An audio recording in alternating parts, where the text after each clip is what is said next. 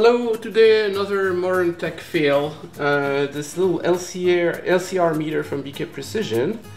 It's a nice instrument, except it's super fragile and it breaks if you have the slightest residual voltage on your capacitors, and then you get ROEO2. Hello and welcome back. We interrupt our regular programming of gorgeous vintage instruments repairs to deal with modern tech annoyances, plus some new tool review. To be fair, the BK Precision 879B LCR meter is very far from being an annoyance. It's a very accurate yet reasonably priced LCR meter that also gives you D and Q quality parameters as well as several frequency testing ranges. It's small enough that I can bring it to whatever instrument needs to be checked. That is unlike my also good but also bulky and expensive HP 4262A LCR meter that is permanently sitting on my bench shelf. And this monster is not going to move from there unless there is a really big earthquake or I accidentally discover teletransportation. But the BK879 has one big flaw. If you test an electrolytic cap and there is any voltage left on it, even a modest amount, it will blow the meter. And the interwebs are full of reports of broken BK LCR meters. In fact, this is this instrument's second repair. The first one was done under the generous 3-year warranty. I had been pretty good at avoiding trouble for the many years since then, but recently I tried to check a large filtering cap from one of my atomic clocks. Although the clock had been powered off for several minutes, this old cap was very good. These good old caps that last forever, don't be vague, insist on Sprague. Not sure if this one was actually a Sprague, but I tell you, they don't make caps like they used to. So it must have had some voltage left on it, and just like that, the meter went poof. But now it's many years past its warranty, so let's see if we can repair it on our own. Now, it's all modern SMD witchcraft in there, and pretty small at that. Which brings me to the second point of this video. I just got a new pair of SMD tweezers from Sequre. They did send me the tweezers for free, but they did not ask to control anything I want to say about it. I had been wanting to get one of these for a long time. I have a cheap hot air gun that works super well. It's featured in my Amazon list on my CuriousMarc website, with links to many other handy-dandy tools I use in the lab. The hot gun works great for larger ICs and components, but when you want to target just one tiny SMD, that's not the right tool. You'd end up desoldering a whole bunch instead. So when Sequre asked if I wanted to review their tweezers, I jumped at the opportunity. But back to our meter. Fortunately, Gur and Sander had the same instrument with the same error. Found some hot chips in it, identified one of them as a negative power supply chip that was not producing, say, negative voltage, figured out which chip it was from its cryptic SMD markings, replaced it, and voila, it works again. I linked his article in the doodly-doo, and we are going to see if we have the same problem, which I highly suspect we do. Well, I think I know how to repair it, and I'm going to try to attempt that and show you what breaks. Because apparently I'm not the only one. This is the second time this one is repaired. Because of course when you test capacitors, there's always be some voltage on it. You're bound to forget to discharge them. And since it's a surface mount thingy, I'm going to try also this new Sequre surface mount tool to do the job. So here we go. BK Precision, repair the second. And it shouldn't be like this. It should be totally protected against that.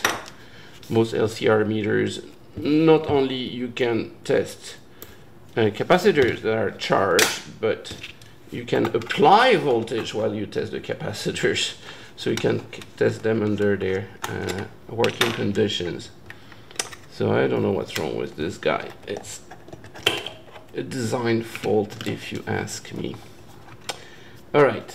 However, well built, well shielded. I like BK instruments in general. They are kind of industrial grade, but not that expensive. Ta-da! Turn it on. and I use the precision thermal sensor. This chip right here gets very hot. Oh no, it's this one right there. This fellow gets super hot. I'm going to confirm that with the thermal camera. You can see the part that's super hot. So this little guy right there. 94 degrees. No good. All right. Can I get to it with this tool? So the advantage of the Sequre tool here is that it uses standard. I have to don't remember the name of the brand of these, but they make standard ones. It's called JBC tips. The tool comes by default with very fine pointy tips, great for tiny SMDs with 2 leads.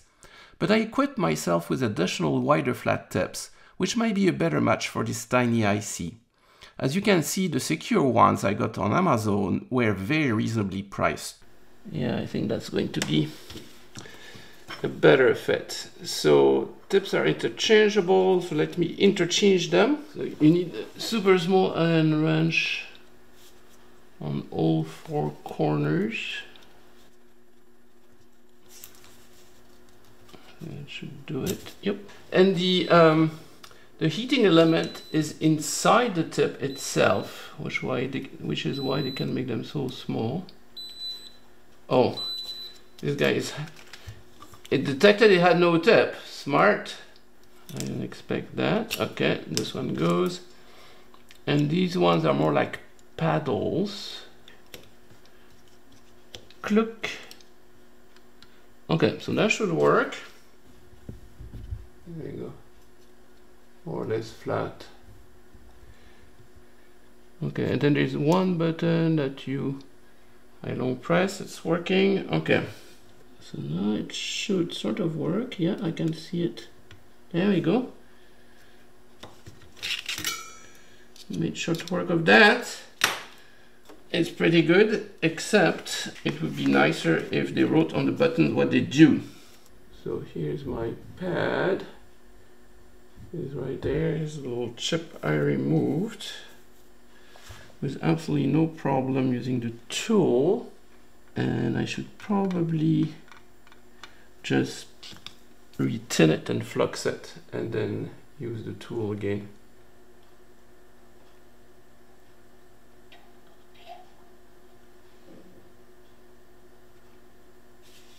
Out of flux never hurts. And by the way, the replacement part is this guy, is TPS 60400DBVT.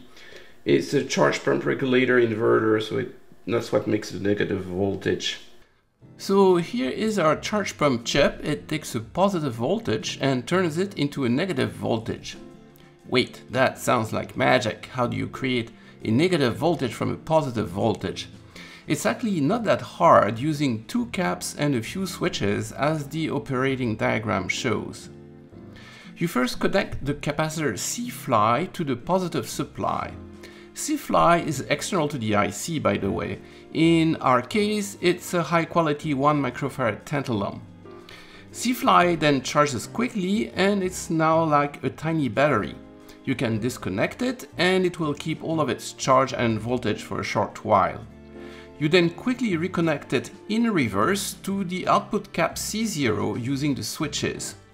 C-Fly then transfers its charge and negative voltage into C0.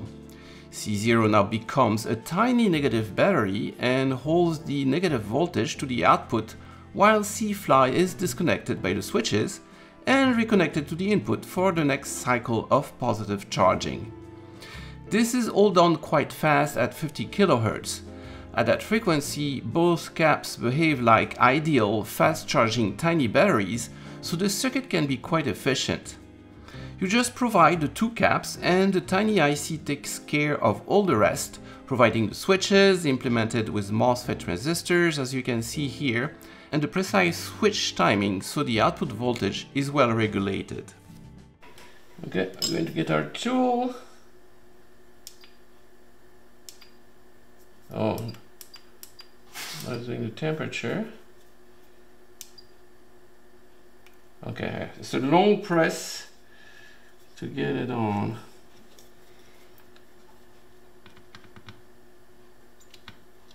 Okay, I'm making a mess of this. This is not helping. Okay. Okay, this was okay for desoldering, but for soldering, I think I'm just using the regular iron with a smaller tip.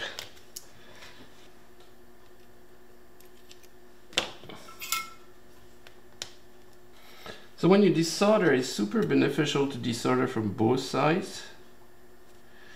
When you resolder, that becomes a nuisance.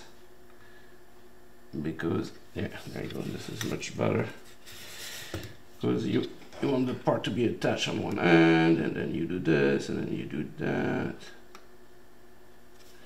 Okay, I'm going to check on the microscope, making sure it's fine. Okay, I touched it up under the microscope, and it looks perfect. So now is the big test. It's still going to have the air.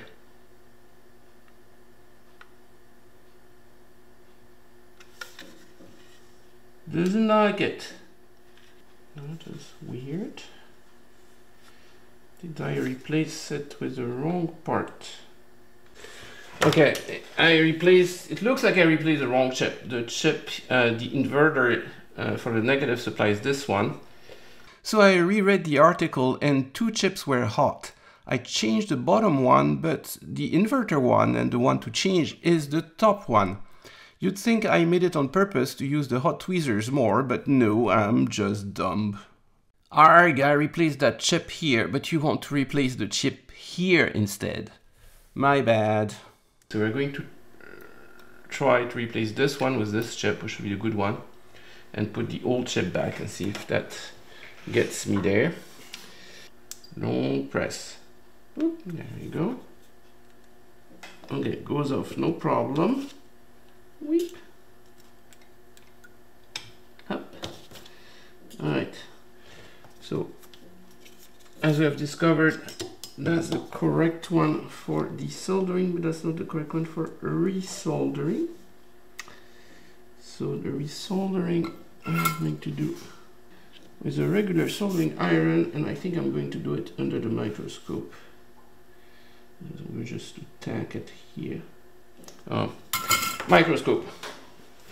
Okay, so change of plans. I replaced the top one, Mark PFK one, and I put back the PCP one that I had removed. Both were hot. And let's try this now. Ah, there you go, repaired it. Okay, so replace the top chip, not the bottom chip. That's all there is to it.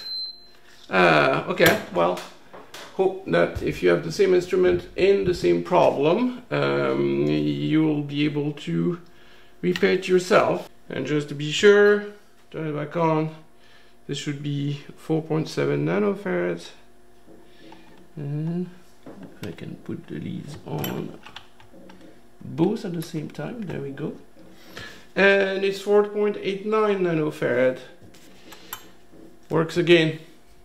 And I finally figured out how this thing works without looking at the manual. So, short press is temperature up or down for 400 C. I don't know if you can see. Now it's 350, now it's 300. And then long press is work, and it starts to heat up. There you go.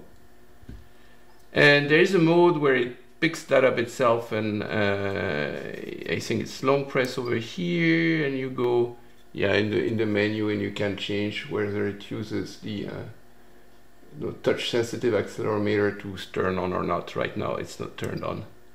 So I'm going to put a little sticker here that says what does what. There. Okay, I have fixed it. Other than that, I like it. It has a nice little stand, it's powerful, heats up in a few seconds, really helpful for the soldering SMD components. And I forgot to say, but it comes with a 65 watt adapter, which is amply sufficient to drive it into temperature in a few seconds, which conveniently has a USB, USB-C, and a USB whatever A to get yourself hooked up to. So it's for the price, it's amazing what you get. I'm going to keep it and use it.